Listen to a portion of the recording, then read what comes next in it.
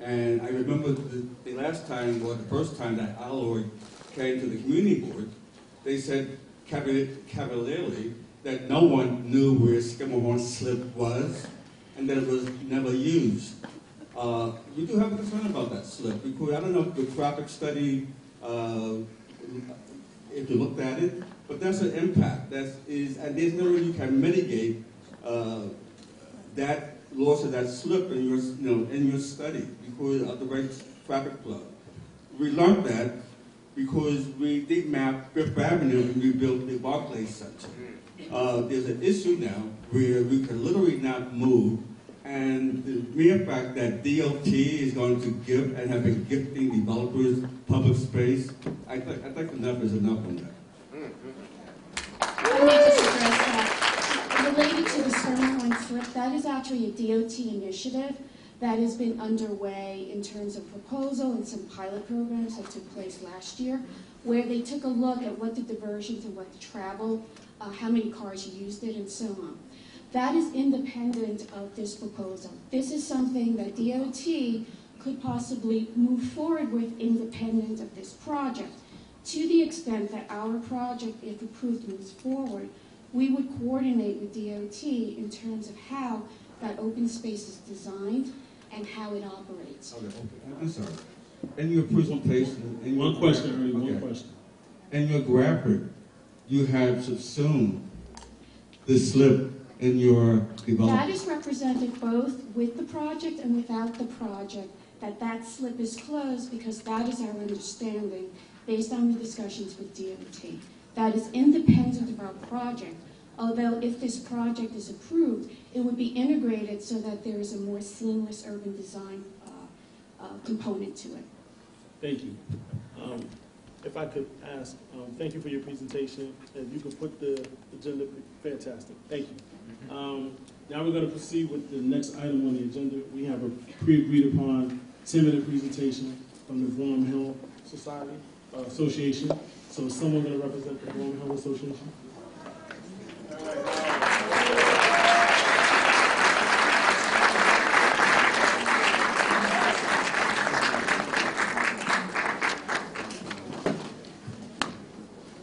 Ten-minute time allowed.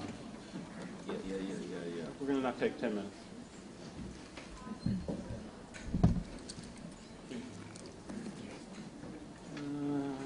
Where's that?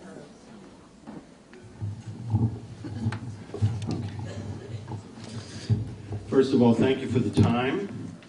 I do want to point out while I'm shuffling my notes that I've asked the community board to take my presentation during the process over the course of last months to try to update the land use committee. While Alloy had multiple presentations, I was begging to have one. So I'm grateful for this opportunity. My name is Howard Collins. I'm president of the Broome Hill Association, which is a all volunteer organization that advocates for our neighborhood.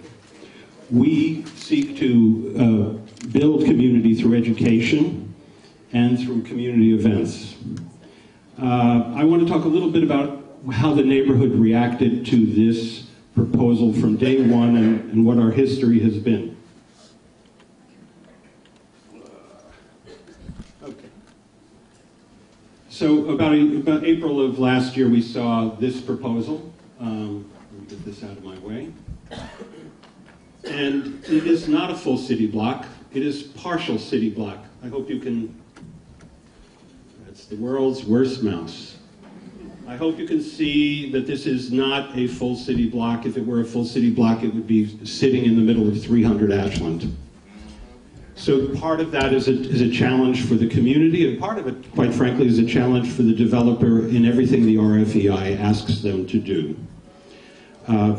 This fact, when we looked at this initially, we thought that it was too tall and too close.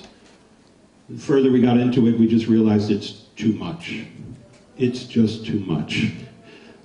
This plan is overloaded beyond reason, and the ECF is not a developer interested in anything other than maximizing square footage.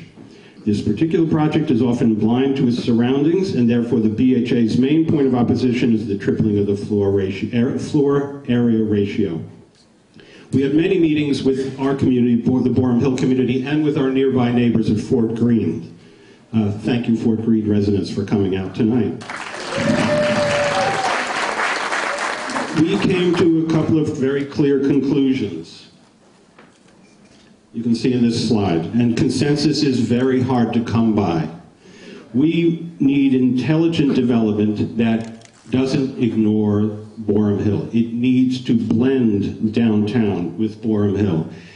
It needs to have neighborhood context. There needs to be, in the third bullet point, real planning, sensible zoning, and neighborhood sensitivity. And then the formulaic maximizing of the FAR to 18 while all of downtown is limited to 12 makes no sense, and certainly makes no sense at this residential block right across the street at State Street.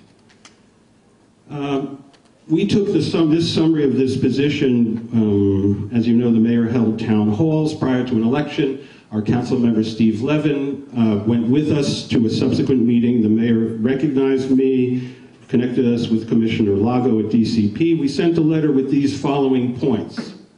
Very much, you can read the slide, but we oppose the tripling of the FAR.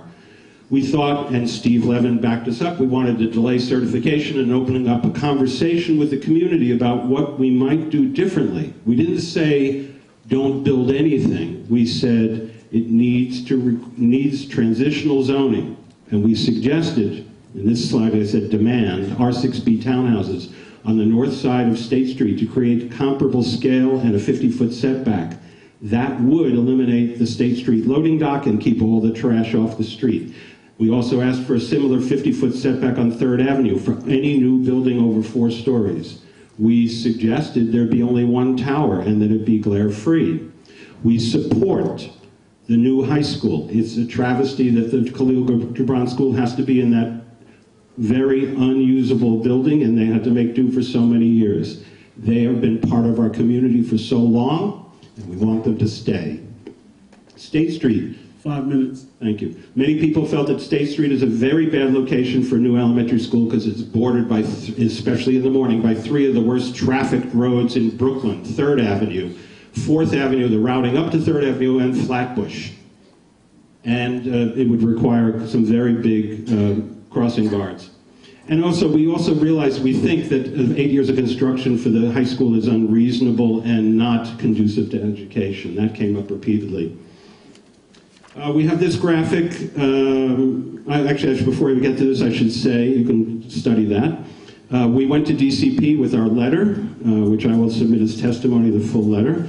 And we thought we'd have a conversation, but no conversation took place. The commissioner referred us to this process, ULURP, as a place for conversation, which it is really not. It is a place, unfortunately, for adversarial relationships, and it really doesn't work out very well. Simply put, we regret the lack of engagement with the community on these important issues on the prior slide, but I would be remiss if I didn't thank Alloy for meeting with the Borum Hill residents repeatedly, for their patience in discussing the loading dock, trash, traffic, construction, building facades, but our, pun intended, larger issues could never be discussed.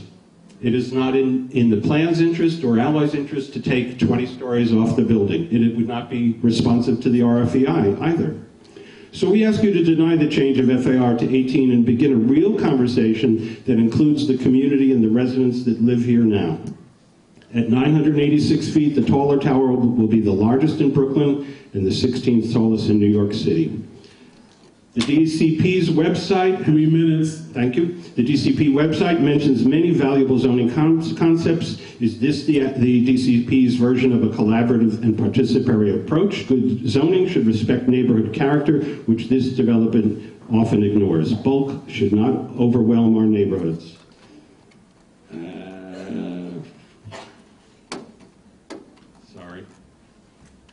I'll just keep reading. And is this DCP's transition between the high-rise core of the central business district and the adjacent residential neighborhood? Is it really the proper scale? Upzoning this lot to the highest density zoning district in New York City, a district zoning that is currently found only in Lower Manhattan, in an area that should be stepping down from downtown is a violation of the public trust. Let's work with the community and do better. Thank you.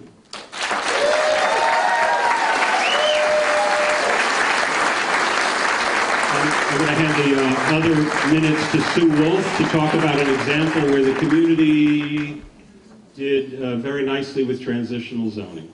And I'm going to give her the microphone. Because Ms. Walsh, you have 2 minutes.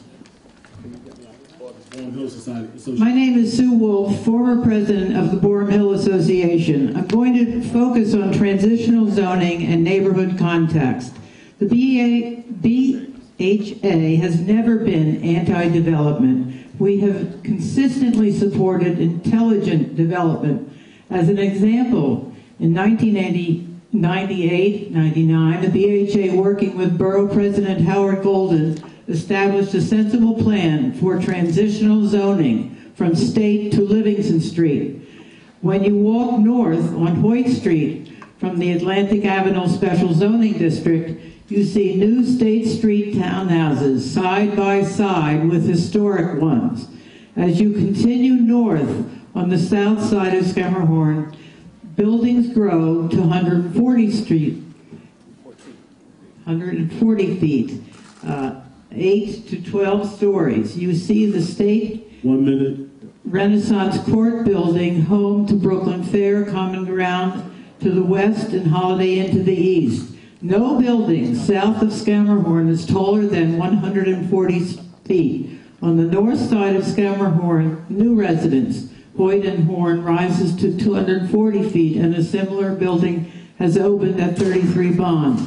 The transition continues moving north with 189 Schermerhorn and finally to Fulton Street, where City Point rises higher still. In a few short blocks, a meaningful transition blends low-rise and high-rise in a workable plan that was developed with active community input. At the 80 Flatbush development site, transitional zoning is completely ignored. This is why we ask for the construction of a row of townhouses on the north side of State Street to act as a buffer between high-rise and low-rise Brooklyn. On the website, DCP says DCP has continued to fine-tune the zoning resolution to better address issues of neighborhood character. While we recognize the need to grow intelligently, I need to point out that the Borum Hill neighborhood exists. We are not downtown Brooklyn. We live here now. So DPC and the 80 Flatbush development should honor us with their respect, creating a buffer.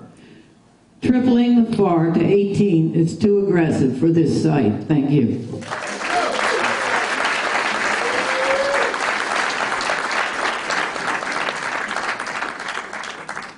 All right, we're now going to enter into the public testimony portion of the public hearing. And so once again, let me repeat a few things. If the comments that you need to make are not on this white pad behind me, then by all means, please feel free to take your full 2 minutes. If the comments are already representative here, then I'd ask that you would defer your time to the next speaker behind you. We are going to call speakers by number. So if you have a ticket, the ticket should start out with 3 digits, 4, 6, 7, and then with 3 remaining digits. I'm only going to call the 3 remaining digits. So to start this off, I'm going to start with 001. So whoever has 001, please come to the podium. As this gentleman or this woman is coming to the podium, I want to also remind everyone that written testimony is acceptable. So if you have written testimony with you, you want to present it, we'll take it. If you would like to submit it to the board office, you can do that as well. And a reminder that you can have a portion of the Land Use Committee public forum or speakers list during their meeting, which is when they're going to take a vote on tonight's project. Okay? Thank you. You have 2 minutes. My name is Irene Van Slyke. I'm a member of the Borum Hill Association, and I've lived in... Can you state your last name again? Van Slyke. I've lived in Borum Hill for about 40 plus years. And I'm in opposition to the proposal for a zoning text and map amendment to change the zoning from a C6-2 to a C6-6 district. I urge the committee to vote no on the increase in height allowed under C6-6. It's totally unnecessary. A C6-2, the present designation, according to the New York City Planning website, typically are mapped in areas outside central business cores, such as the Lower East Side, and in general go up to about 400 feet. The application for C6-6, according to New York City Planning, is appropriate only within the special Midtown District. Problem is that 80 Flatbush is not in a special Midtown District. It's located between Boredom Hill and Fort Greene that are low-rise residential neighborhoods. In fact, 80 Flatbush Avenue will be right across the street from a 3- and 4-story brownstone 1 minute. State Street. The draft scope of work cites the need for a school and affordable housing. If the city needs affordable housing and a school, it can be accomplished without upzoning. The tax-exempt bonding and city subsidies would still be available without being part of a luxury housing development. To the credit of the developers, they do not say that there is a need for more luxury housing, because there is a glut. The Daily News last Sunday cited the Census Bureau survey that found 247,000 units of luxury housing that remain empty. In the past 3 years, it increased by about 35%. The reason, renters cannot afford to pay the high rents. Here's another thought before you vote. Remember how downtown Brooklyn renters were asked to move from their affordable apartments to make room for a 1-acre park on Willoughby Street. The community board was asked for its support. Where is that park now? Councilmember Levin admits he's embarrassed because we're asking people to give up something for the public good, but it didn't happen. Remember Atlantic Yards? The developer, Mr. Radner, said he needed to build higher, he needed tax-exempt bonds, he needed subsidies, more and more. When he got all that, what did he do? He sold the land, development rights, and all the subsidies to the Chinese government. We are paying for that. So please vote no.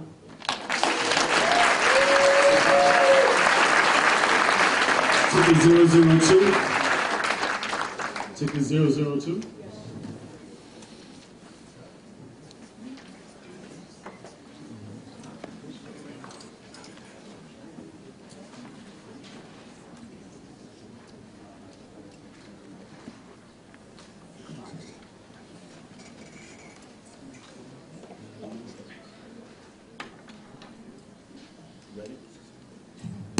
Oops. Okay, I'm changing my testimony a little bit. My name is Sandy Balboza. I'm representing the Atlantic Avenue Betterment Association and advocacy group for Atlantic Avenue from 4th Avenue to Hicks Street. So, schools and affordable housing are a distraction. This hearing is about a massive map change. That's my opinion. This attempt by Alloy Development and the ECF to nearly triple the FAR would be inappropriate and irresponsible development. When the Department of City Planning established the Unified Bulk Program, the communities of Boredom Hill, Brooklyn Heights, Cobble Hill, and Fort Greene were informed that the zoning changes were designed to protect the adjacent low-scale historic residential neighborhoods by creating a transitional contextual buffer at the peripheries in the downtown district. In 2001, the City Council approved the special downtown Brooklyn district rezoning after months of intense discussions between city planning, area residents, community organizations, and the business community. It was designed to ensure that development could and should occur within the confines of the downtown Brooklyn business core without encroaching on the surrounding residential neighborhoods. The 80 Flatbush site did not get upzoned when the special downtown Brooklyn district was created. Now, Alloy is seeking a tower zoning in a clear abrogation of the understanding that the Department of City Planning reached with the adjacent lower scale residential neighborhoods. City Planning and ECF have encouraged spot zoning for Alloy without any dialogue with the affected community. 10 seconds there. How much? 10 seconds there. Yeah. 10 seconds. Okay. Alloy Development has the opportunity to develop their project under the current as-of-right zoning regulations, zoning that is more compatible with the low-lying neighborhoods. We urge Community Board 2 to vote against a map change for 80 Flatbush. This zoning should not be changed for a special interest group.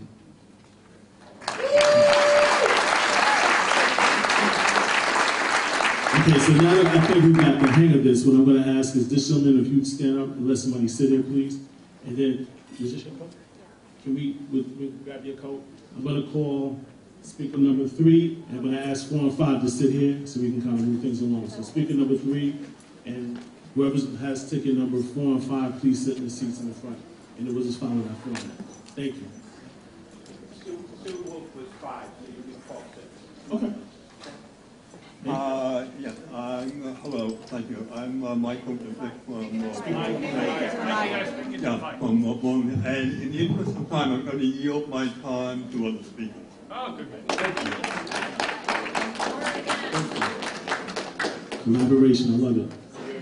So, again, are you great? Speakers, you can have the ticket. So one more time.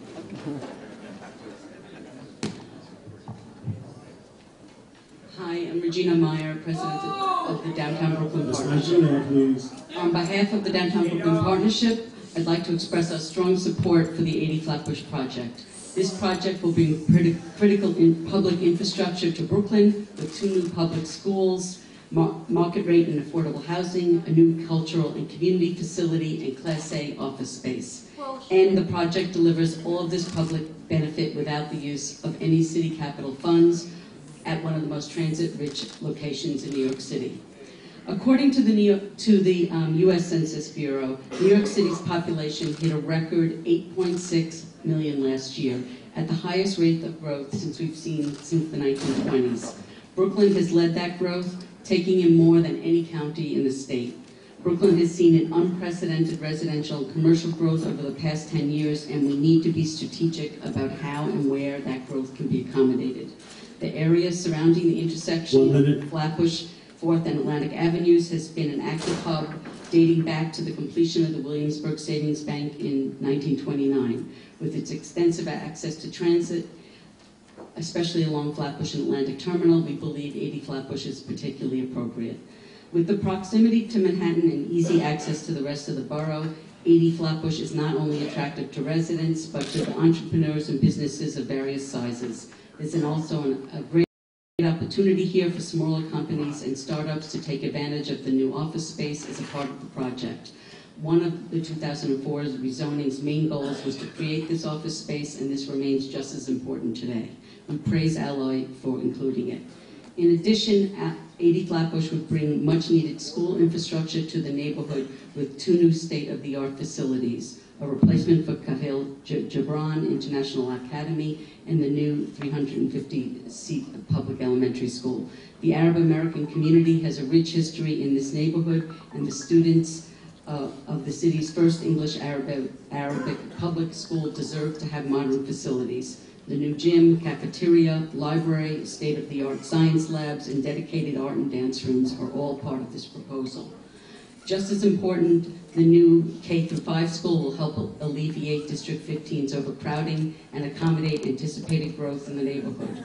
Not only will the school seats created by the project accommodate the demand created by its new residential units, but Alloy's proposal will have a net positive benefit of 164 seats for the district without any SCA funding. The project also provides 15,000 square foot cultural facility adjacent to the cultural district, which is greatly in need of subsidized space.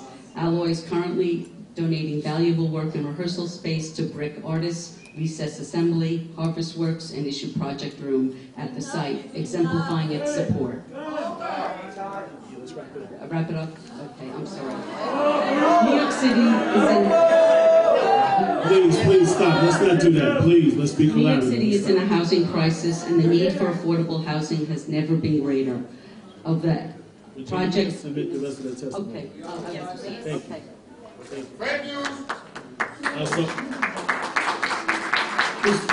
who has ticket number 5 and 7? I need you to fill the front of your seats if you have 5 and 7. Number 6. Okay, 6, come on up. Who's number 7? Hi. Sit in front, please. My name is Ron Janoff. I'm coordinator of the... I'll give it to you. My name is Ron Janoff. I'm coordinator of the Rockwell Place Community Garden on Flatbush Avenue, directly north of the proposed Alloy development. Our 38 volunteer members have voted unanimously to oppose the rezoning after learning from Alloy's EIS that our public amenity will be irremediably damaged by the shadow of their development, giving us less than 4 hours of prime sunlight daily. The garden was founded in 1980 on a vacant triangle at a time when Brooklyn had been left for dead. Original members lived in the sparsely populated streets nearby. In the 1990s, the late Renata Kammerer, whom many of you will remember on the Parks Committee, helped the garden become one of the first 17 community gardens in New York put forward as an official Parks Department Green Thumb garden. At that time, the garden went through this same entire ULURP process and received strong endorsement of this board, for which we remain deeply grateful. As a result, when the MTA demolished the garden in 2005 to build the Rockwell fan plant underneath, they were required to rebuild the garden, which they did in 2008 grandly, assuming at the time that the zoning of the block to the south, the block in question, had already been decided in 2004, assuring the garden of summer sunlight. More than $1 million of public funds went into the restoration, something we could never even imagine on our annual budget of $600. Contrary to Alloy's unsupported assertion, there is no nearby sunlit public space that offers comparable access or enjoyment to the stream of public visitors. Zoning was introduced in New York City in 1916 to tame development and save sunlight for citizens. Now Brooklyn, once dead, is coming back to life, but its streets are going dark. Our garden stands to be the unwitting victim of unpredictable spot rezoning spinning out of control. We were here when no one was here. We want to be here for generations to come. You, Community Board 2, saved us once. You can save us again. Our annual daffodils in honor of 9/11 are coming into bloom today. Come visit us yourselves and see how important the sunlight is. We're calling on you to reject the rezoning and the Alloy proposal and save our sunlight. Thank you.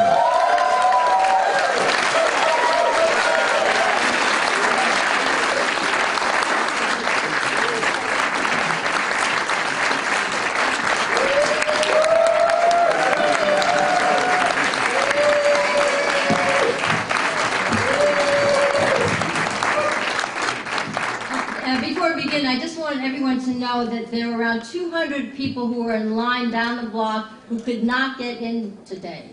And they were a really angry looking mob. They wanted to be in here. So I'm pretty sure I know what side they were on. My name is Lucy Coteen. I've lived in Fort Greene for over 40 years. My comments are this. This is a quote. The project site is located in a prominent location on Flatbush Avenue at the entrance to downtown Brooklyn. So says the DEIS. I wonder who writes that nonsense. It's absurd, the entrance to downtown Brooklyn. When understanding this project, ask for first, what are the developer benefits? That is the place to start to unpack this and other developments. The highly touted benefits are questionable for this project, but the negative effects clearly are not. There is no concern for the perpetual mistruth told that the development is in downtown Brooklyn when it is in Boerum Hill. Zoning and neighborhood definitions were put into place to protect neighborhood character. There is a cost. These costs can and must be quantified. For the sake of time, a very partial list. I have much longer, I wrote, but this is really quick. 1, currently 7,500 units of housing in the area pipeline are there with a glut of market rate housing. 2, traffic backed up now on 3rd and 4th Avenue. 1 minute. This will add. The lane will be blocked from demolition construction, plus hundreds of workers coming into the neighborhood. 3, The BQE closure with a triple cantilever rebuild is occurring at the same time, which means that all the traffic that's now in the BQE parking lot will be going through our local streets, 3rd and 4th Avenue primarily. 4, add closing of the Schermerhorn slip to that traffic. 5, 2,000 plus new residents with no parking. Rich people have cars, by the way, and parking is already impossible. 6, rats, and more rats. 7, transit-rich location. Ha, ha, ha. Can't get on the subway now at rush hour. 8, health of students living through 8 years of noise, dust, harassment. The school will most likely lose a lot of enrollment. Who will want to send their kids to that school? 9, wrong placement for elementary schools. School will be filled from within anyway. 10, city will pay rent for schools. City paying Extel now $2,017 million per year for a free school building. Shadows will kill gardens, and they extend as far as Fort Greene Park. Almost finished. 12, the richest cultural area in Brooklyn right now. We don't need more culture. 13, killing neighborhood character. 14, there's no penalty written in for delay or no affordable housing. Often, as we know, the affordable housing is not affordable for the people who really need it. And 16, it will block the most iconic landmark in Brooklyn. Don't block the clock, block the towers.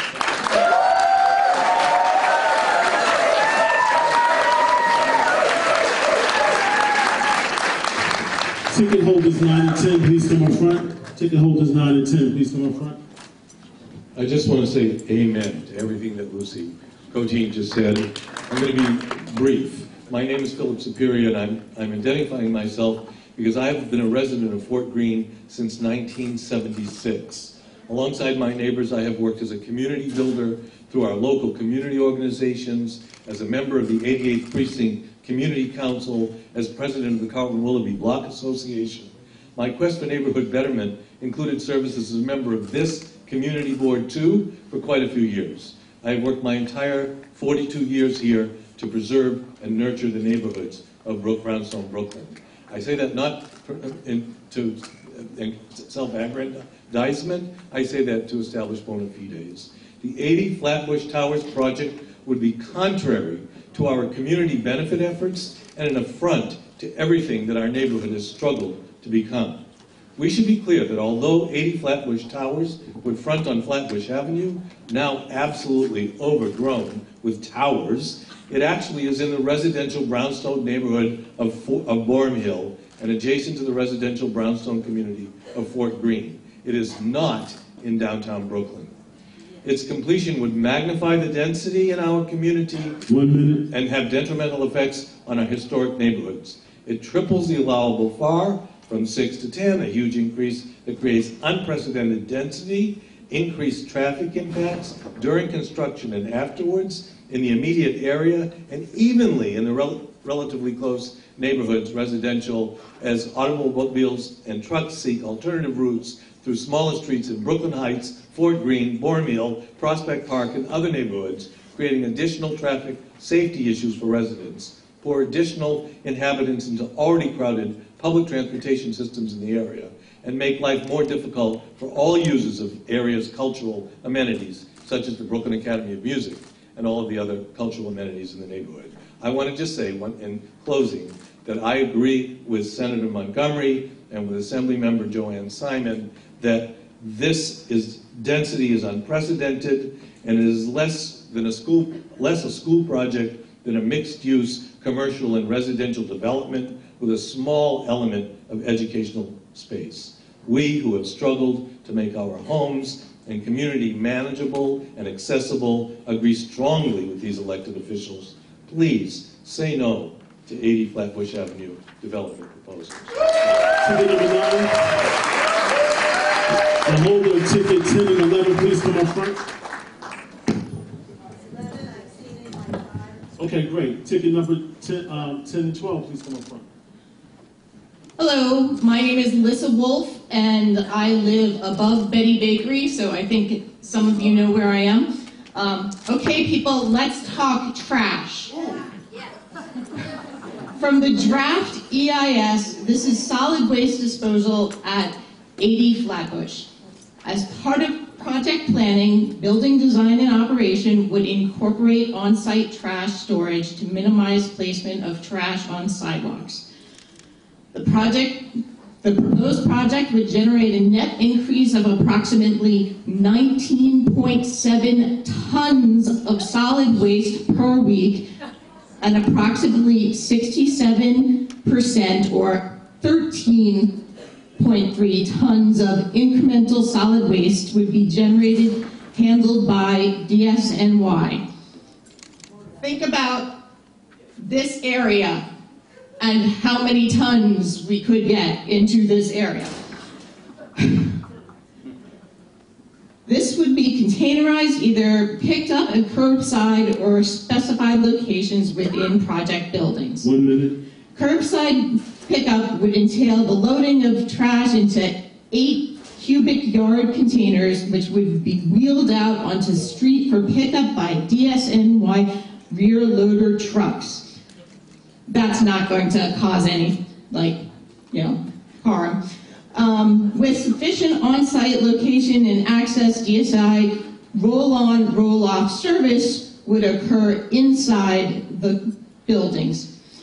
Under either option, trash would be in containers, kept off sidewalks, minimizing rodents and odors. Well, thank you. Refuse bags would be loaded into mechanized containers located inside project buildings for pickup for further compactation. DSA roll-on, roll-off container bearing trucks require special considerations, which would be like 20-foot clearance. Compact containers are not allowed in designed loading docks, must be supplemental loading areas. Alloy must commit to solid waste solution that doesn't stink for State Street.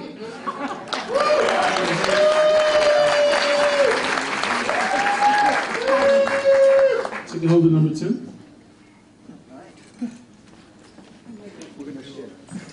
Minute each. Hi, my name is Heather Taylor, and I live on State Street. And let me tell you, I am not looking forward to this build, because I've lived there for 5 years now. All of those 5 years have been taken up with the hub build. My building backs up to the ball cart in the park. The noise has been incredible. And not to mention that when the trucks come to this proposed new site, they're going to come down State Street, and they're going to idle in front of my building and honk their horns, like they did all through the build for the hub. And let me tell you, I feel so badly for those brownstones in that 500 block, and nobody has talked about those people. And I just think it's criminal that this is going to happen on their front lawn. And I just want to read you one little thing. I talked to a salesperson at the Apple store, and I told him this build was going to happen. 1 minute. And he said, oh, that is really a shame. I love that little street. He said, have you ever noticed when you turn the corner off of Flatbush onto State, it gets quiet? And I said, yes, I know, and that quiet's going to be gone for 8 years. Forever. Hi, I'm Paul Farrell, and I also live on State Street, and I just met Heather tonight, and thank you, Heather, for ceding some of your time. I live on the block that's catty corner across the street from the proposed site, and I object to it very strenuously because of the fact that it's going to block my view of the Williamsburg Savings Bank, which I consider an icon. I've done Christmas cards on that very subject and sent them out to friends, and they love it. And, you know, I can't do my artwork that way. The other elements of not having, you know, a safe and sane environment while the construction goes on, that goes double for me. And I know many neighbors on my street oppose this project, both for the density that it'll bring and the demolition of some very nice education buildings, you know, in the old days, Board of Education, where you got your working papers and stuff like that. And I can't see why we have to do this at all. Okay, thank you. Take a hold of 12. Take a hold of 13 and 14. Please come up. 13 and 14, please come up. Thank you. Hello, my name is Norman Ryan. I live in Fort Greene at 1 Hanson Place. I'm a member of the MetroTech Bid Board, and I'm a former board member of the Fort Greene Park Conservancy. My family immigrated to Brooklyn over 100 years ago. I grew up hearing my parents talk about why they loved Brooklyn. It was the borough of parks, churches, synagogues, they'd say, an oasis from the canyons of Manhattan. I'm here tonight because the Brooklyn communities that my parents loved, that I love, and that millions of others love are being threatened by a developer who, despite boastful claims to have responded to public feedback, has shown cavalier disregard to countless objections to this monstrous overbuild inside the heart of an historic residential Brooklyn neighborhood. The only substantive change I've seen to proposed tower massing since the initial scoping process last June has been a series of 4 5-foot setbacks on the Phase 1 tower, and remarkably to only the west-facing facade, a token adjustment that does not demonstrate a willingness to listen, react responsibly to public outcry. There is good reason for rational zoning and well-considered urban design, one that acknowledges quality of life, neighborhood character, scale, and density. To triple the density of this cornerstone site in a residential transitional neighborhood that is not, and I repeat, not located in downtown Brooklyn, is to set a dangerous precedent throughout New York City for unchecked development and ultimately the undoing of countless precious historic neighborhoods. Development cannot and should not trump rational public policy. Let's grow Brooklyn, but let's do it in a way that makes sense for its residents. Access to good schools, affordable housing are critical issues facing our city. Sadly, Alloy and the ECF have glibly used both as sugarcoating to sell their plan, when a close examination of the numbers reveals the principal goal of this project is plain and simple: profit. When I and other Brooklyn residents met with Marty Markowitz 5 years ago regarding 2 Trees' proposed development of 300 Ashland, Borough President Markowitz included in his report on the proposal, among other recommendations, an exhortation to the developer to, quote, produce a building layout that keeps intact the presence of one of the borough's most iconic structures, the landmarked Williamsburg Savings Bank, unquote. He went on to state that, quote, there's merit in wanting to retain the tower as an iconic skyline feature, unquote. 2 Trees, to their credit, listened. I expect current Brooklyn Borough President Eric Adams, Councilmember Steve Levin, and you who represent our community to take a similar view on the paramount importance of balancing growth with intelligent, contextualized urban design.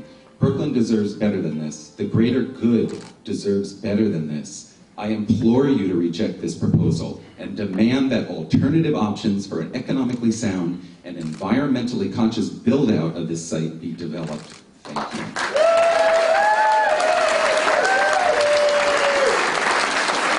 you. My name is Cynthia Salette, and I'm here to voice my opposition to 80 Flatbush. As a mother of an elementary school child, I have grave concerns about placing an elementary school at Flatbush and State Street. Combining very small children as young as 5 years old with one of the busiest streets in Brooklyn is a recipe for disaster. Tragedy can strike on much less crowded Brooklyn streets, as we have recently seen in Park Slope. All of these elementary schools nearby are nestled on quiet streets with big, beautiful playgrounds. Instead, Alloy wants to put our children near a street that has had 3 to 5 pedestrian accidents, both at State and Flatbush and 3rd and Flatbush this year alone. And with pedestrians from all these giant new buildings, 27 in downtown Brooklyn alone, 27 new buildings, not counting Alloys. Do we want to add 5, 6, 7-year-old children exiting school full of energy, unaware of the danger created by a car-infested area? I have walked past State and Flatbush at 2:30 p.m. many times, and I am fearful of what adding young children to this corner will lead to. There will also be no street-level courtyard playground for these children, unlike every other school in this neighborhood. Children are released from school in a courtyard so they can run around outside after sitting for most of the day. Alloy is going to put this playground on the roof. Parents are already complaining about trying to get their children across Flatbush. Mountains of trash piled street side combined with the wind tunnels these buildings create make it a harrowing experience. I have seen a woman carrying her baby knocked over by a car turning from 3rd Avenue onto Flatbush. We can do better than Flatbush and State Street as a location for a new school. Do we care so little about the safety of our children? I would never allow my 8-year-old son to attend a school in such a dangerous location. I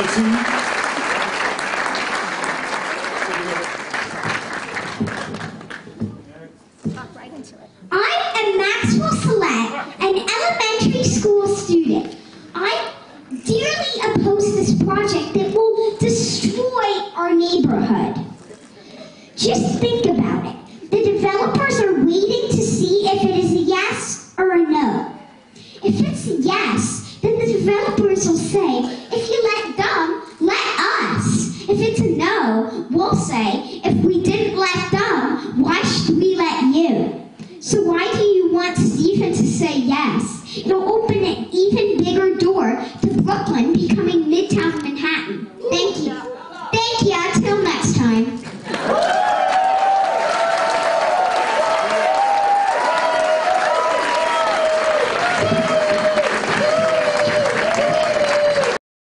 Ticket holder 15. Try not to get this back to an adult.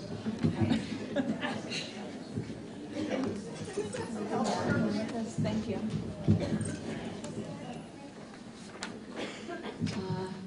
Good, how's that? Thank you. Good evening to Mr. Singletary, Mr. Harris, and the rest of the community board. My name is Lori Rayfield. I'm a vice president in the Brooklyn Chamber of Commerce, speaking on behalf of Andrew Hone, president of the Brooklyn Chamber, in support of the project proposed by Alloy Development at 80 Flatbush. I'd like to express our organization's strong support for 80 Flatbush project. This project will create 3,000 jobs, strengthen the commercial corridor of Flatbush, and provide much-needed Class A office space to Brooklyn. It is imperative that as a borough, we manage growth carefully. Considering all of the public benefits of this project, 80 Flatbush is an example of smart development we need, and we urge you to help make this project a reality. Demand for office space in downtown Brooklyn is at a record high, driven by tremendous growth in creative businesses and innovation. More and more companies want to base their businesses in downtown Brooklyn, and as a result, commercial vacancy rates are close to 3%, which threatens to slow the area's strong recent job growth. This project will deliver 200,000 square feet of Class A office space, and critically, it is well located on Flatbush Avenue and close to Atlantic Terminal, connecting it to all of New York City and Long Island. Commercial tenants coming to Brooklyn today are looking for office space located in vibrant, diverse areas. As a result, the mixed-use nature of this project is attractive. Equally, the commercial floor plates, which are approximately 10,000 square feet, are well-sized for creative companies coming into the market. In addition to delivering much-needed office space, we strongly support the project's proposed affordable housing and new school facilities. We are in a severe housing crisis, and 80 Flatbush will bring 900 units of new housing, 200 of which will be permanently affordable, to one of the city's most transit-rich sites. In addition, the aging facilities at Khalil Gibran International School cannot meet the current needs of the Arab American community. Providing them with a new school shows our commitment to educating all of our children to diversity and speaks to the strength of our multicultural heritage. Alloy has proven itself attentive to community needs, having held over 100 community stakeholder meetings and incorporating many suggestions. The Brooklyn Chamber is in strong support of this project. Thank you.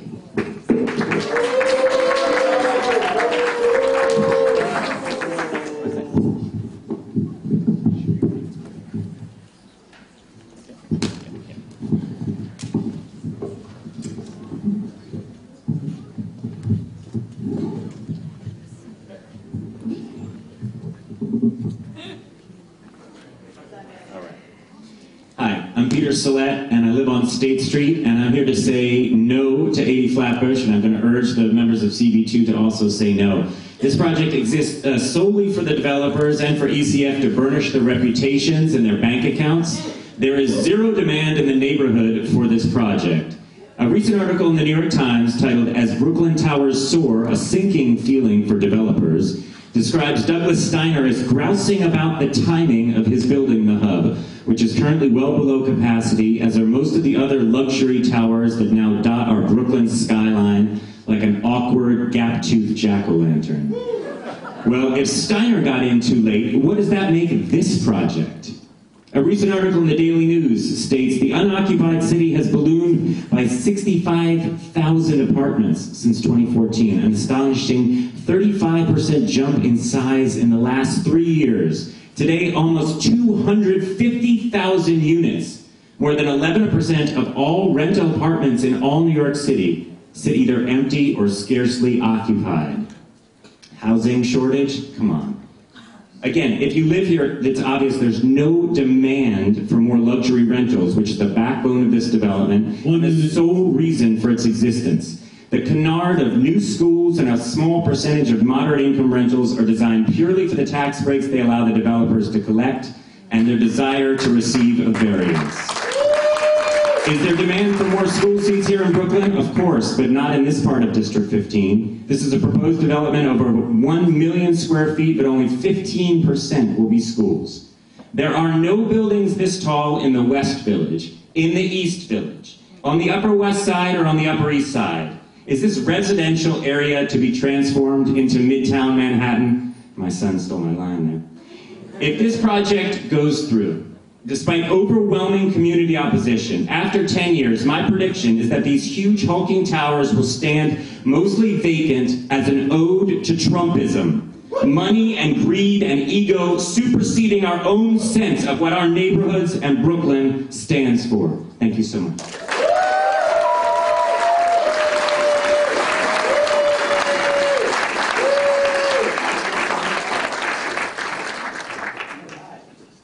Okay, so let me just make this quick announcement. It's been brought to my attention that there are several people who signed the sign-in sheet more than one time, and then there are people who have not gotten tickets.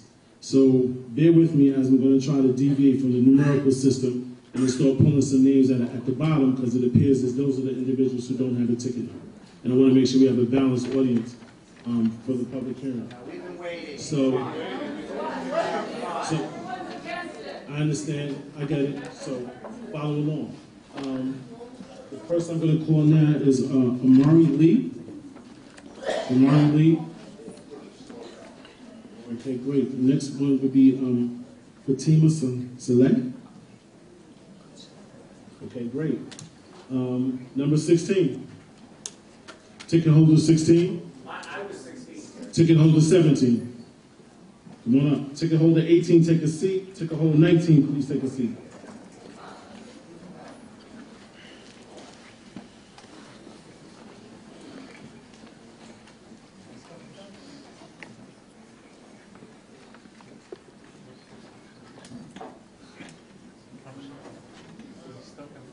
What ticket number are you? You're on the mic. Oh, okay.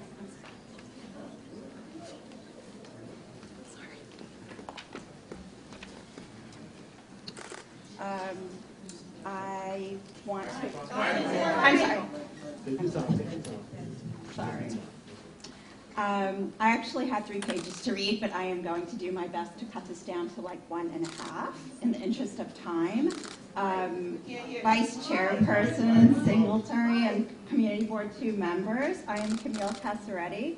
I am the President of the District 15 Community Education Council and represent 35 elementary and middle schools in District 15. I would like to express our concerns about the proposed building development for 80 Flatbush Avenue and the potential impact on District 15 families and educators. Like you, we would like to work collaboratively and at the neighborhood level in this process, but we find that when developments reach this scale, community input seems to collapse. To date, we have not received even one positive comment for this project from the 30,000 families that we represent. As written, CEC 15 is unable to support the 80 Flatbush Avenue proposal. We hope that in opposing this proposal, more time will be allowed to negotiate the terms. CEC 15 passed a resolution in summary stating the current proposal will not alleviate but likely exacerbate both the current student overcrowding issue and the school equity issue in District 15. CEC 15 proposed that ECF and Alloy provide 750 to 1,000 primary school seats to truly address district overcrowding and segregation. We are still open to discussion and would like to find some common ground. Our real concerns include insurmountable problems with small elementary schools, in underestimating future seat need this plan will exacerbate overcrowding. ECF just told us that they cannot build a larger elementary school. That is a choice by the developer. It isn't that they cannot, it's that they will not build a larger school. We have numerous student health and safety concerns, and lastly, we are concerned with responsible utilization of public resources. I go into much greater detail in the 8-page document that was emailed earlier to you all and here in print that's being passed around. With all of this in mind, we respectfully request that further conversations regarding this proposal continue until all stakeholders and constituencies are comfortable with moving forward. Thank you very much for your consideration.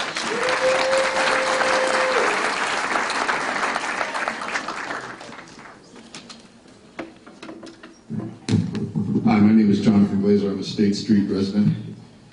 The Community Board faces a daunting task in examining the proposed ULUP for 80 Flatbush. Ultimately, its approval or rejection hinges on an appraisal of the project's value to Brooklyn and New York.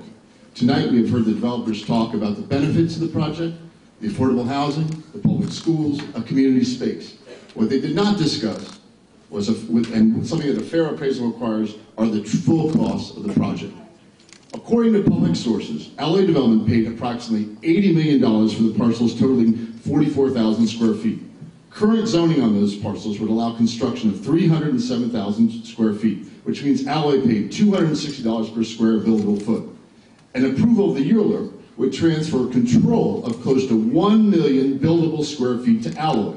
At a $260 a square foot purchase price, that transfer of public real estate to a private entity is worth over $250 million. This windfall will dramatically increase the profit and rate of return on Alloy's initial investment. A further cost to the city taxpayers are the tax abatements for both the affordable housing and public school portions of the site that will be granted to Alloy. By focusing attention on the supposed $230 million in public benefits, Alloy has shielded the project's finances from serious scrutiny, and the exact amounts of these abatements have not been fully disclosed. The opportunity cost of this project should also be considered. The projected construction costs of $690 per square foot for the two schools exceed typical New York City construction costs. By not considering less alternative scenarios, the developers will be diverting scarce school facility funds away from other worthy projects. In the case of 80 Flatbush, the subsidies and incentives that the city will provide to a private developer are far in excess of the benefits that it will receive in return. For Brooklyn, this project has a negative net worth. I ask you to vote no on this proposal.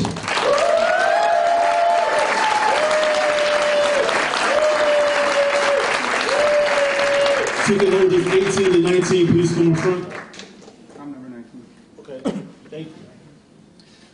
Hi, my name is David Krylowicz. I'm a member of the Rockwell Bears Community Garden directly north of the 80 Flatbush development. Our garden, our community will irreversibly be affected by this upzoning, and I encourage you to oppose this rezoning for the following reasons. Something not mentioned earlier. The 80 Flatbush site was already upzoned in the downtown Brooklyn plan in 2004 from 3.4 FAR to 6.0 FAR with appropriate sensitivity to surrounding brownstone blocks. According to the environmental impact statement, 80 Flatbush Towers will cause our garden to go from more than 12 hours of sunlight a day to less than 4 hours. Vegetable and fruit trees need at least 10 hours of sunlight a day to produce. Many, if not all, our trees in the garden will die and basically cause a mass murder of vegetation in our garden. The proposed tower of 986 feet is out of context, and its top floor would be higher than the top floor of the Chrysler building. If built, 80 Flatbush could cast a shadow as far as Fort Greene Park on certain days. Thank you for listening, and I encourage you to vote no on this rezoning.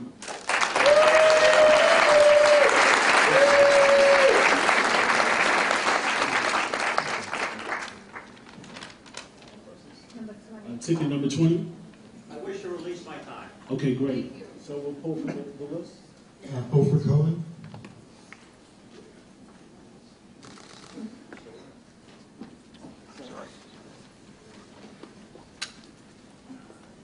I'm sorry, you My name is Roz Kopit, KOPIT. what ticket number do you have? 21. Oh, I didn't call you number yet. I thought you said 20. I Somebody said said 20. going back and forth between. Yes, I'm going between two lists. Oh, I'm sorry. But you can have a seat. You'll be next. Have a seat. Thank you.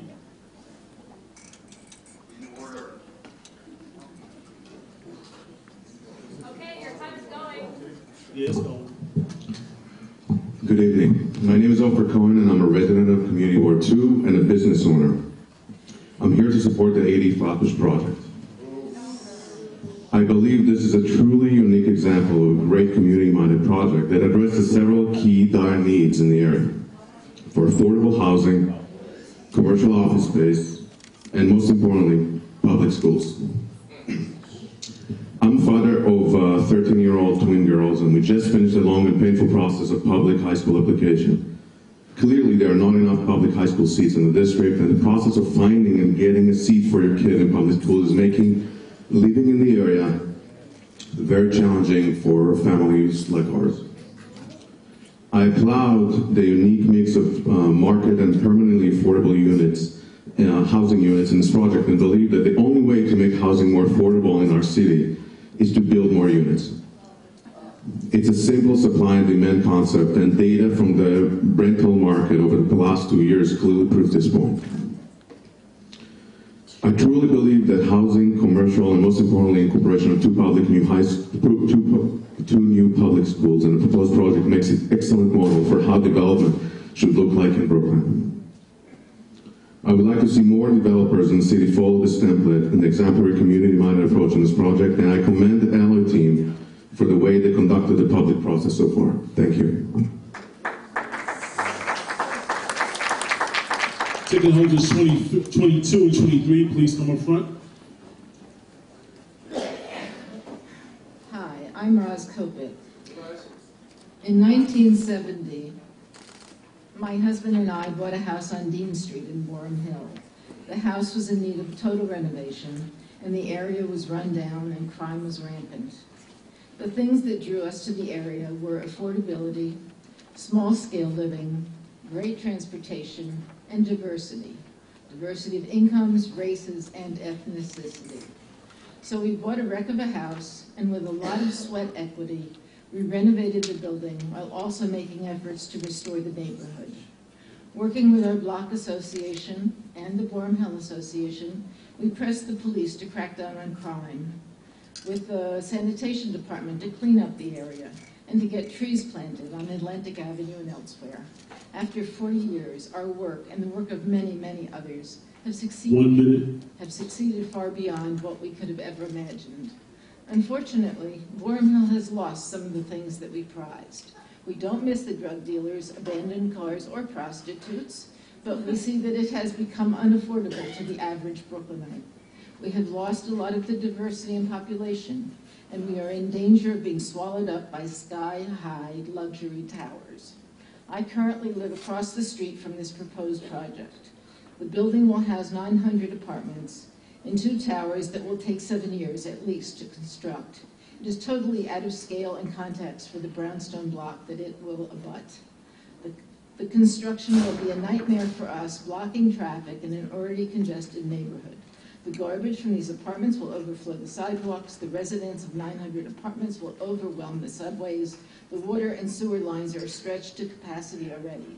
I am not against reasonable development. I am in favor of affordable housing, but I am not in favor of a project that will overwhelm and destroy the neighborhood that I have worked so hard to build. Ticket holder 22. Hi everyone, my name is Sam Pepper, but I'm actually speaking on behalf of Alison Weisberg, who had to leave a couple moments ago because her little brother successfully proposed to his girlfriend, and so they're out celebrating, so I'm up here unexpectedly.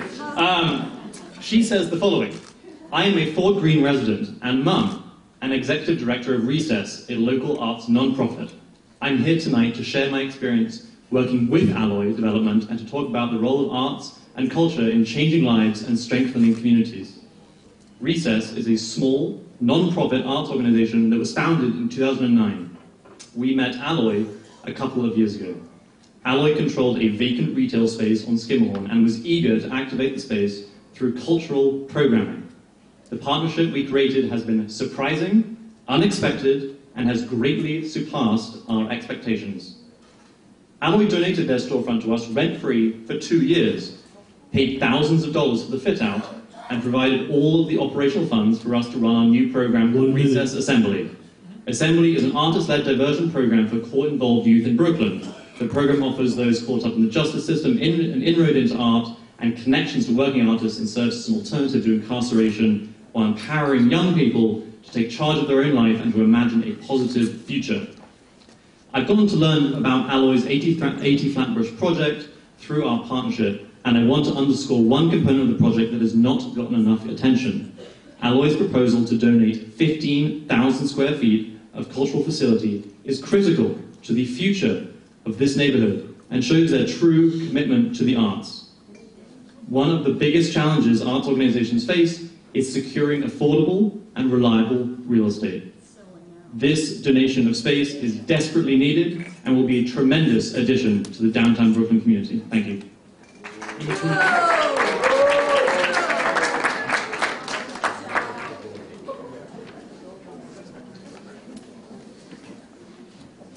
Brent Porter, Professor, Pratt Institute School of Architecture.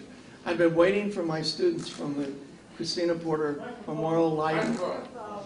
I've got it. I've been waiting for my students from the Christina Porter Memorial Lighting Lab. This is about our 13th or 14th study of shadowing of big buildings.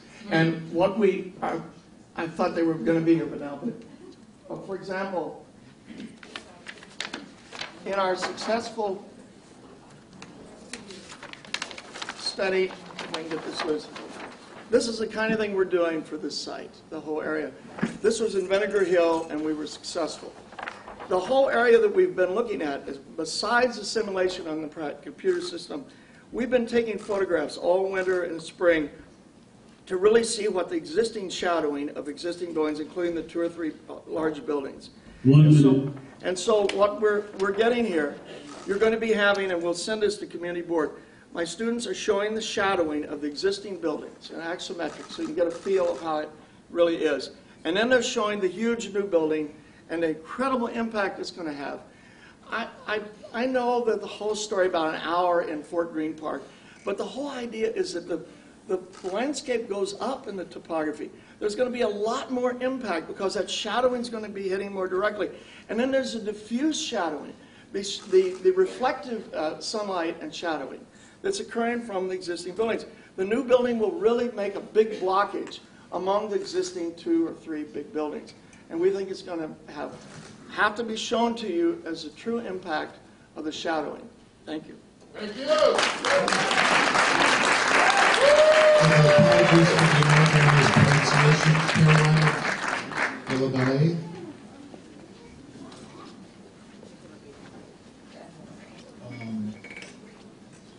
Carlos Wickereth. Ticket holder 24. Ticket holder 25 and 26 come up front. Thank you. Good evening, and thank you for the opportunity to speak. My name is Dan Marks. I'm a resident of downtown Brooklyn with my wife and 2-year-old son. I'm also a board member of the nonprofit organization Brooklyn Arts Council, which has an office in Dumbo. I am here to voice my support for this project. One of the biggest concerns my family has is when our son gets of age to have to go to school. We moved to this area because of the high quality daycare programs that were available. We waited to get into one of the programs that were here, we got in, and then we chose to move here. We have a grave concern of where our son is going to go to elementary school. And one of the reasons we wholeheartedly support this project is because of the addition of the elementary school and future high school as well. We are also considering potentially moving out of the community board district to find better schooling solutions if the time comes. Hopefully, this project will be able to provide those seats. Also, a comment was made earlier about there's too much culture in the area. I mean, I totally disagree. I think Brooklyn can always add more culture, and I applaud Alloy for adding 15,000 square feet of additional culture for the neighborhood. Thank you. Thank you. 24, 25? Okay, 25, I'm sorry, 25. Good evening. My name is Hannah Birnbaum, and I'm testifying on behalf of 32BJ SEIU to express our union's strong support for rezoning of 80 Flatbush in downtown Brooklyn. The project's developer, Ally Development, is a responsible developer that is committed to creating good-paying jobs at this project. In addition, we strongly support the project's commitment to the development of much-needed affordable housing in this increasingly expensive neighborhood. As you may know, 32BJ SEIU is the largest property services workers union in the country. It has more than 160,000 members in 11 states and the District of Columbia. In New York City, our union's roots go back nearly 100 years. Over the decades, we've united office cleaners, apartment building workers, security officers, window cleaners, theater and stadium cleaners, and public school workers from all over the city and Long Island into one district with 80,000 members. 1 minute. We also represent nearly 600 members who live in Community District 2. Of the nearly 2,032 BJ members that work in Community District 2, 400 of them work in good-paying jobs in residential buildings like the one at 80 Flatbush that Ally is proposing to develop. The 80 Flatbush project stands as a model of responsible development in our city. By creating good-paying jobs that pay a fair wage and provide good benefits, Ally Development will help its workers continue to live in, raise their kids in, and retire in New York City and this community. It is in our common interest to make sure that all city projects are equitable and benefit the entire community. Thank you.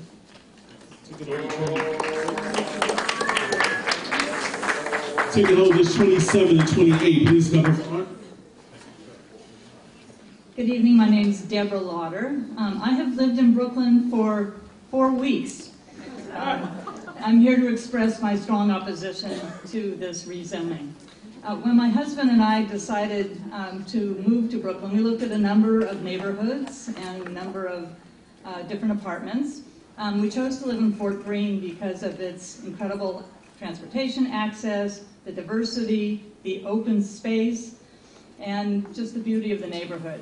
My husband's hobby is gardening, so we were thrilled to find an apartment on Rockwell Place on the same block as the garden and knew it was a historic garden. When we reached out to the community gardener coordinator, we were warmly welcomed into the neighborhood. Please do not think of this little triangle of land as just a garden. 1 minute. The people who have made it possible over the years have planted something much more than flowers and vegetation. They have planted and cultivated a community. I firmly believe that the proposed development will not only cast shadows on the vegetation, but on the healthy relationships that define community. That is not something that can be mitigated. Before we moved here, we were in the Columbus Circle area of Manhattan. I've spent the last 5 years living through the development along 57th Street, and I brought tonight a picture I took of Central Park a few weeks ago. The shadows on Central Park are just devastating and they're irreversible. Please, please don't let that happen to this beautiful neighborhood in Brooklyn. Thank you.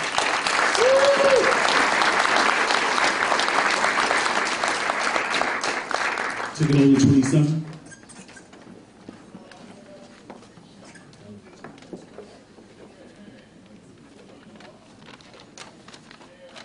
Hello, my name is Raphael Levy. I've been living in CB2 for the past 11 years. Since I became a member of the Brooklyn Bears Community Garden, I've taken the responsibility of watering the plants every morning. While doing this, every day I have encountered many people that has approached me with cash donations, requests for herbs and fruit samples that I am most happy to share with the community.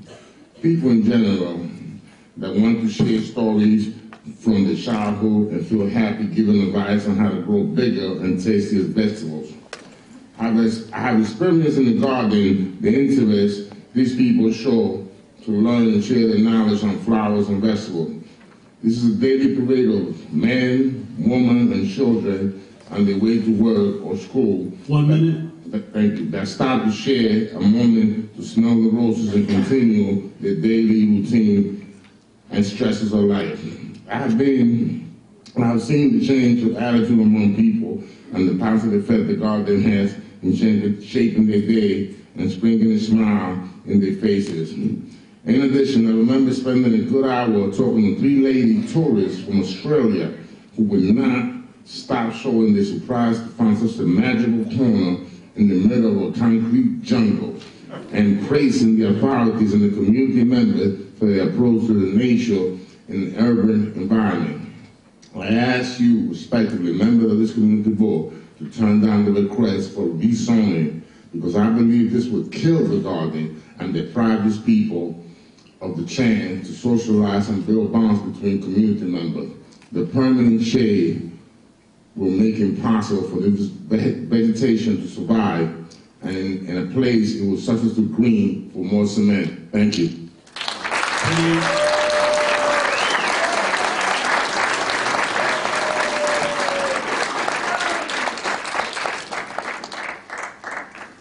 Good evening, community board members. Good evening, community board members. The Williamsburg Savings Bank building sits. Yeah, my name is Grant Greenberg. The Williamsburg Savings Bank building sits across the street from the site at 80 Flatbush. One Hanson Place, as the building is also known, was completed in 1929. It was once the tallest building in the borough, with 37 stories and 512 feet tall. It is among the tallest 4-sided clock towers in the world. In 1977, the exterior of the Williamsburg Savings Bank building was landmarked by New York City. The exterior was actually landmarked 20 years before the interior was landmarked. And there's a reason for this. The findings of the landmark committee, or board, was that on the basis of careful consideration of the history, the architecture, and other features of this building, the Landmarks Preservation Commission finds that the Williamsburg Savings Bank has a special character, special historical and aesthetic interest and value as part of the development, heritage, and cultural characteristics of New York City. The building has one of the world's largest 4-phase dial clocks, and the building is a striking symbol of Brooklyn. In 2010, word spread in our neighborhood that a building was going to be built next to One Hanson Place. And many of our residents were concerned that such a building built so near our building might affect the building and affect views of the clock tower, the landmark clock tower. As more information spread about the development, we discovered the developer had carefully weighted the bulk of the upper portion of the building away from the One Hanson Place clock tower so that views of the clock tower would be preserved. With additional consultation with the developer, the overall height of the building was reduced. This is the building that was built at, on Ashland Place, and you can see the cutout here clearly shows the clock tower so that views are preserved from the western neighborhoods. The building proposed by the developer at the site of 80 Flatbush will forever block these views. The developer will have you try to believe that they've made significant changes to the facade to make it more sensitive to its context next to the building. But a change of facade material and some minor setbacks to the structure do not solve the fundamental problem that these buildings are simply too high. I respectfully ask you to oppose the development as it is currently proposed. I'm going to call 3 names. If the present, please all come forward. The first one is Citrine Garomi, Carolyn Perry, Dan Marks. Okay. That's what I told you. 29. Thank you. And number ticket holders 30 and 31, please come up front. Thank you. Ladies and gentlemen, my name is Jim Walden. I represent the Brooklyn Heights Association, and we oppose this project for a different reason. One that is very central to everything that you've said. These projects are terrible urban planning. I mean, think about the problems that you have. Crumbling roads, rampant vermin, snarling traffic, insufficient hospitals, overcapacity schools, and dangerously crowded subways. And then the city goes to a developer and offers generous tax breaks for the developer to solve some of your problems. You are hungry to have your problems solved. And what do they offer you? Crumbs. And they ask you to accept it as a meal. Paul Newman once said, if you're playing in a poker game and you look around the table and you can't find the sucker, you're the sucker. I want to leave you with some words from Khalil Gibran, right? Because he's relevant in all this. He said, forget not that earth delights to feel your bare feet and the winds long to play in your hair. You will look through all of Khalil Gibran's very passionate quotes and you will not find a quote about living in the shadows beneath a skyscraper jungle. Thank you. Ticket holder 30, ticket holder 31. Okay. Hello, everyone. My name is Winston Haman. I am the principal at Khalil Gibran International Academy. Let me just begin by thanking all of you. This is my third or fourth intervention at these meetings, and I had never heard one single negative thing about my school. And for that, my students sitting over there, we thank you very much. Because I know that when you push back, you're not pushing about our school. I know that, right? So let me begin by saying that. However, as the principal of a school, and that's been said a few times, I don't want to repeat it, but I'm just going to list it, right? As a principal of a school, of a building, who is true, we don't have enough electricity. In the summer or in the fall, the ACs, half of them don't work. We don't have a gym. We don't have an auditorium. The cafeteria is extremely small. Our classrooms are so small, not even to the standards of the DOE. Our hallways are very narrow, right? So it's extremely difficult. Forget about me as a principal. Any principal in any school can now run a school successfully with all these limitations, right? So I must support this project because it's a golden opportunity for my kids, 40% that come from Yemen and 22% that are special ed, to really come to a school that is a state-of-the-art facility that will make them competitive in the 21st century. We don't have that. And it is true too. We believe in holistic education, not only the academic piece, the social-emotional, but the physical. And every year I lose kids that want to do basketball, want to do volleyball, and I don't have the facility. I cannot even compete with a small league or whatever because my kids don't have a space to practice. And listen, I can give you plain examples, I got 30 seconds. Today, not yesterday, not last week, not last month, today. Last month was Black History Month. This month is Women History Month, right? My students are so talented, so they prepared this amazing assembly, right, to present to the rest of the school, right? Because I don't have an auditorium, I had to borrow and wait. This is March. Black History Month was last month. I had to wait for across the street, not BAM, the dance center across the street, to lend me the space to have my assembly there. And guess what? Half of my school can only fit there because they just give me a favor and lend me half of the place. So an assembly that in any other high school will take you 1 hour, my kids are losing 6 hours of instructional time to enjoy an assembly. That's simply not fair. Simply not fair. So for that, I approve this project. Thank you.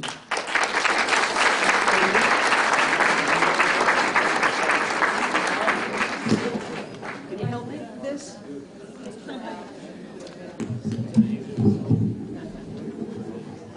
I'm Claire Angelica. I've lived in Borum Hill for almost 40 years.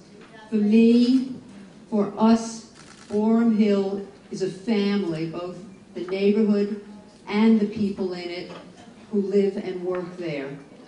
Borum Hill is organic. It's like a living being. It grows, it changes, it morphs.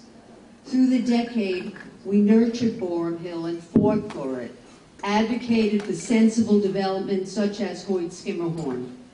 We weathered the economic hard times of the 70s and the 80s. We banded to stem the tide of crime. We partnered with officials and agencies, formed block associations and bids, walked together as block watchers, created welcoming gardens from blighted vacant lots. 1 minute. Resurrected parks and playgrounds, supported public schools, fostered the arts, initiated tutoring programs, collaborated in creating a center for the needy, cheered supportive housing. We try to attract businesses and development when no one wanted us. We appreciate that we abut the downtown area, an amenity we benefit from. The businesses cultural centers, shopping, courts, parks, libraries, institutions of learning, and the best transportation. We are not strangers to expansion and change, but we must maintain the character and the spirit of Boerum Hill and all the residential areas in Brooklyn. Neighborhoods are the lifeblood of New York. The zoning changes that would allow 80 Flatbush will set a poor precedent for the entire city.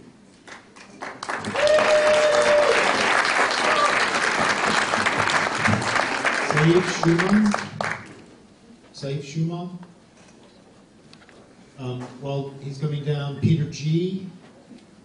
and Stephen Smith.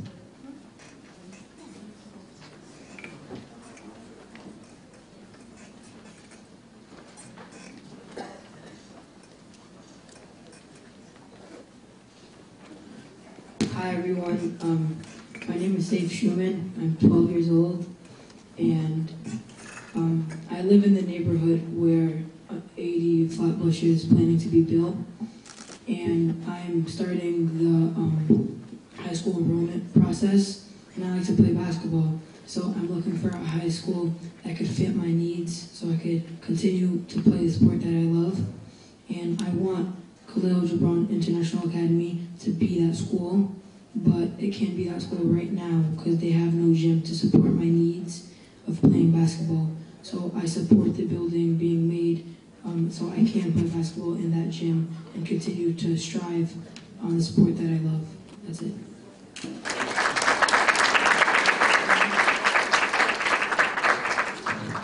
Good evening, everyone. My name is Peter G. I'm a board member of Fifth Avenue Committee, also known as FAC. FAC is a 40-year-old nonprofit economic community development organization whose mission is to advance economic and social justice. We have a long history of organizing tenants and helping hundreds of New Yorkers each year through our eviction prevention work. We have built 900 units of affordable housing in New York City and currently manage 519 units of it, where approximately 35% of our tenants are formerly homeless, and we are overseeing the lotteries of 4 inclusionary housing projects in CB2 and CB6 right now, where it's typical to receive 55,000 to 72,000 applications per affordable housing lottery for less than 100 affordable apartments. The demand for affordable housing cannot be overstated, especially housing at or below 60% AMI, which this project would be. FAC decided to partner with Alloy at 80 Flatbush because they have demonstrated their commitment to ongoing community engagement and significant public benefits. They have agreed to the most deeply affordable mandatory inclusionary housing option, option 1, and will work with FAC to exceed what mandatory inclusionary housing option 1 requires. The permanently affordable housing at 80 Flatbush will also include units set aside for families coming out of the New York City shelter system, where tonight more than 60,000 people, 2/3 of them children, are spending the night. FAC acknowledges the community's concerns, and we hope they get addressed through the ULURP process. The Board of Fifth Avenue Committee fully support this project and asks that CB2 votes that they weigh the significant public benefits and targeted needs that this project is designed to meet. We ask that you fully support this project. Thank you. Okay, so it's 9 o'clock, and I've been instructed that we need to be out of here by 9:30, and I'm not even halfway through this list. So from going forward, we're going to limit everybody to 1 minute.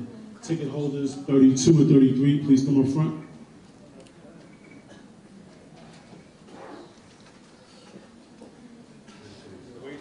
And actually, ticket holder 32, you can go straight to the mic. Ticket holder 33 and 34, please come up front.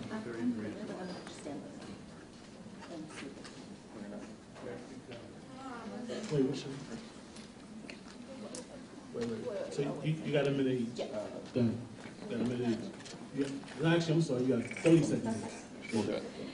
Hello, and thank you for your time. We are Sonia Izzard and Nixie Fuentes, and we are here on behalf of the Riders Alliance and Tri-State Transportation Campaign, 2 local advocacy organizations working to improve public transit in New York City and the region. We are here today as transit advocates to express our support for the proposal to eliminate parking minimums at the proposed 80 Flatbush Avenue project. Our organizations have long supported the reduction or elimination of parking minimums for new development projects 30 throughout seconds. New York City. Since 80 Flatbush is near Atlantic Terminal, it's within multiple subway lines as well as LIRR and buses. We think it's incredibly important that when you're near transit that you build densely. And we also think that one thing we can't do is we can't tell people you can't live here. If we want to see our subways and buses fixed, we need to make sure our public officials are putting funding into our subways and buses and not telling people they can't live in specific areas or anywhere in the city because everywhere is facing the same transit crunch. So we need to look toward removing these kinds of parking restrictions so that we can make sure we don't have traffic congestion and increase funding for subways and buses so people have places to go and can get around. Thank you.